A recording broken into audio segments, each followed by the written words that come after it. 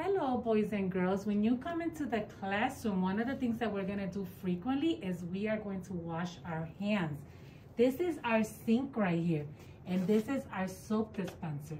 So you're going to take some soap, and you're going to open the water, and you're going to wash your hands. And you can sing a song when you wash them. You can sing, if you're happy and you know it, wash your hands. If you're happy and you know it, wash your hands. If you're happy and you know it, then your face will surely show it. If you're happy and you know it, wash your hands. Then you take all the soap off. And then you close the water. And then you take a paper towel and you dry your hands.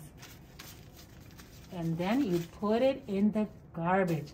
And that's how we wash our hands. We're going to do that all the time when you come to school here in the classroom.